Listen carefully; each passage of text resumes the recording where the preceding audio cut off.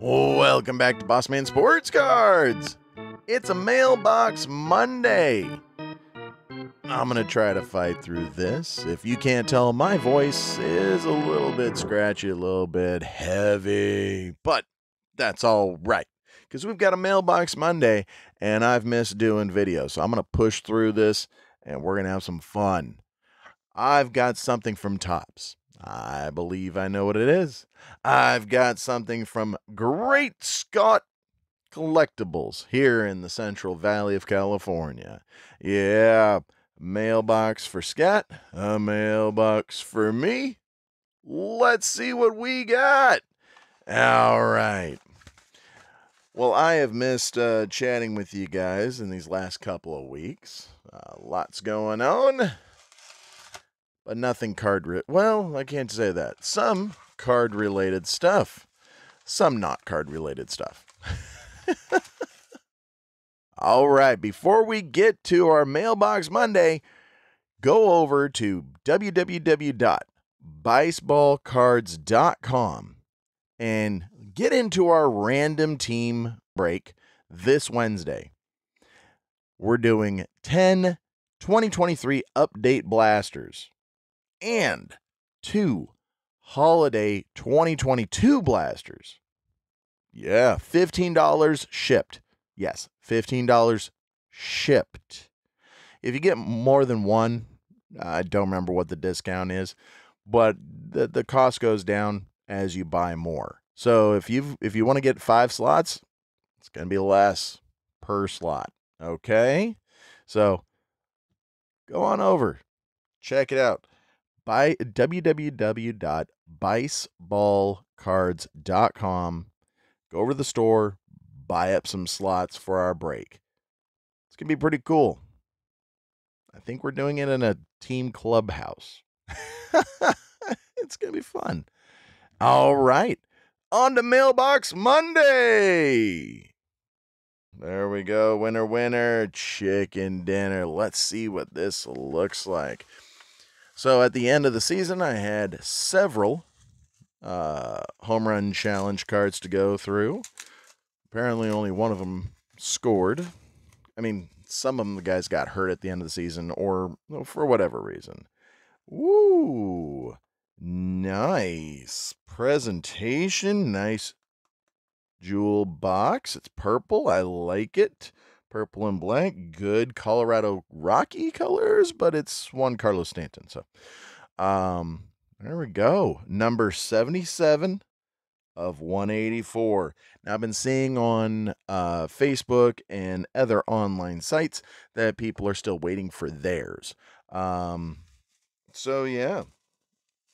Let's see. Mine was August. I predicted in August that he would hit a home run. It does not say exactly specifically which day, but it was in August. So crash number 70 or crash number crash? I don't know. Crash number 77 out of 184. Nice. So there we go. Excellent. Thank you very much, Topps. It's my first time actually getting one right in the last 3 years that they've been doing this. So that's exciting, or that I've actually participated. Now, this one comes to us from Great Scott Collectibles here in, or up in Sacramento. And he's had this for a long time. And he wanted me to open it up. Looks like the staples have actually already opened a bit. And see what we got inside. Ooh, loose cards. That's what we got. Okay. All right. So loose cards. That's once again, if all the cards are in perfect 10 condition, 10s aren't worth anything. But this is cool. Quaker Chewy Granola Bar baseball cards from Topps. Cal Ripken here on the front, number 31 of 33. So they are not in numerical order, so that's cool, I guess. Steve Garvey of the Padres, now running for state senate. That'll be interesting. Phil Niekro. Okay, so this is chocked with superstars and Hall of Famers. Tim Rock Reigns. So on the back, Quaker Chewy Granola Bar. That's the sponsor of the first annual Collector's Edition. This is from 1986. This set, so very cool, very cool. Tim Raines. All right, led National League in stolen bases with 71 in 1981. 78 and 82, 90 and 83, and 75 and 84. Wow. With 70 stolen bases in 1985, he became the first major leaguer in history to steal 70 or more in 5 consecutive seasons. Now, he's not the only one, but he was the first. Hall of Famer Dave Winfield. Nice. Yeesh. Look at all those lead leagues, AL playoffs. That's crazy. There's so much here to go through about Dave Winfield that they don't even have room to mention that he was drafted in the NFL, NBA, and Major League Baseball. That's how great Dave Winfield was. Can't even mention how great he was. Fernando Valenzuela.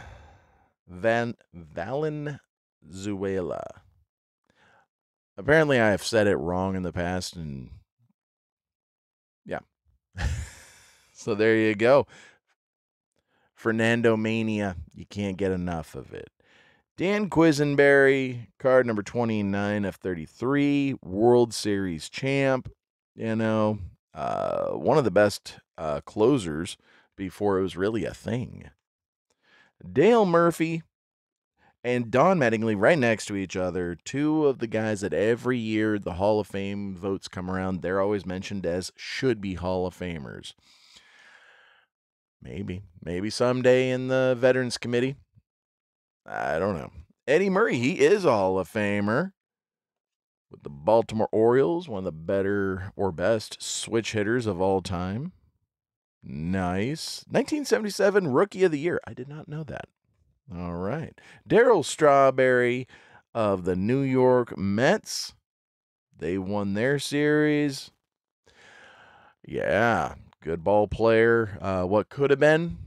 Injuries took the last couple of years. Ricky Henderson, Mike Schmidt.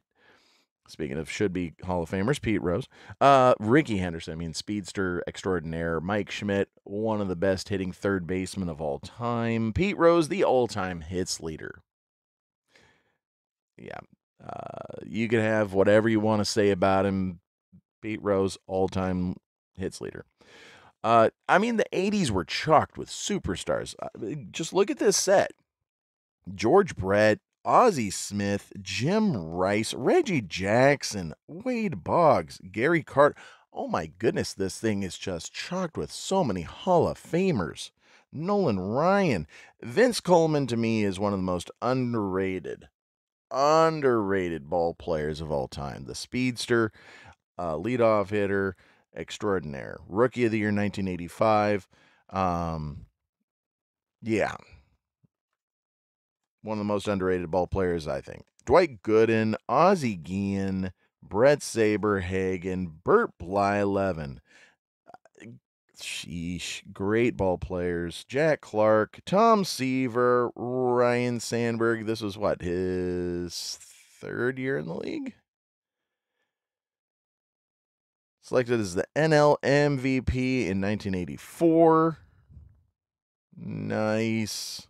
All right. Darrell Evans, Dave Parker, Willie McGee, and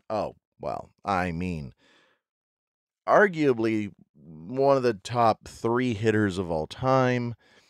One of the guys that revolutionized using TV and VCR for scouting.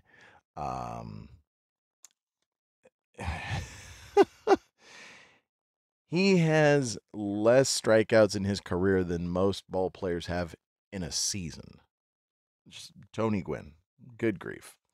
Yeah, there's memes about how many pitchers couldn't strike him out in their Hall of Fame careers.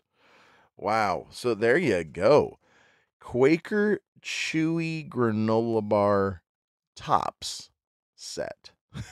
The first annual collector's edition, 1986. That's cool to me. I think that's cool. I grew up in this era when stuff like this, you had the Kmart set, you had the Circle K sets, you had the Quaker Chewy granola bars, Mother's cookies.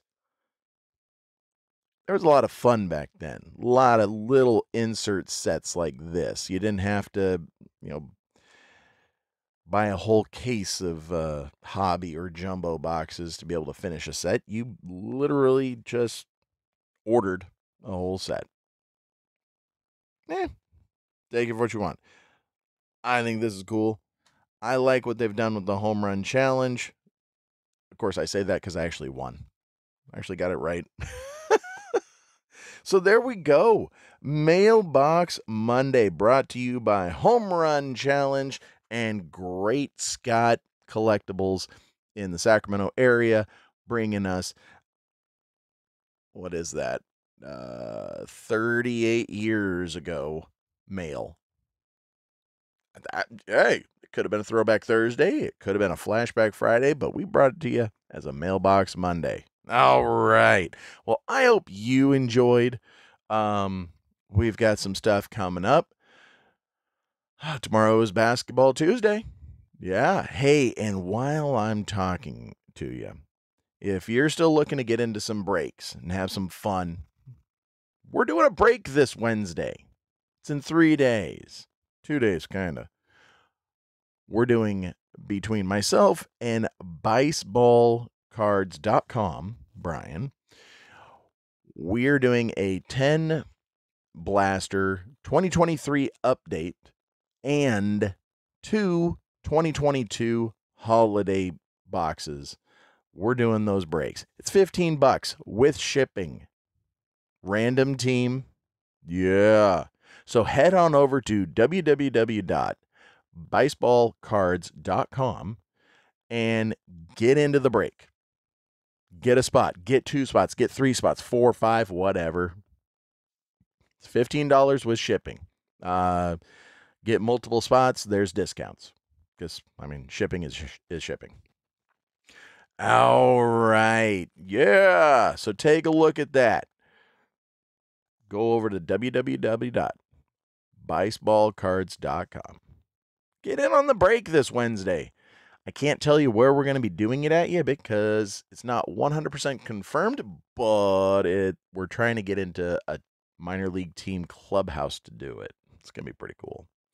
All right. Well, hey, have a great one. I'll see you tomorrow. Basketball Tuesday. Boss Man here. Boss Man Sports Cards. Boss Man out.